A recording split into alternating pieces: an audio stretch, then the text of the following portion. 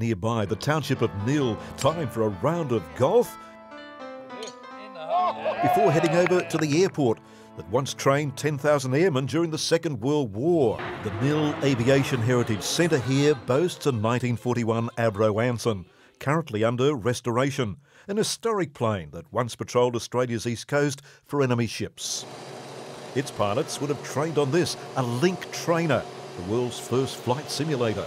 What an incredible contraption, because it is a simulator, but they've put the wings on, they've put the tail on and the tail fin, and they've made it look like a real flying aircraft. That's right.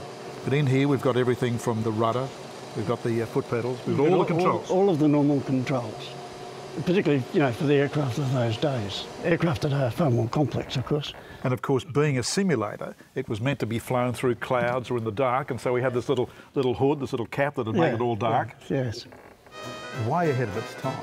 Oh, visionary, futuristic almost. Yeah.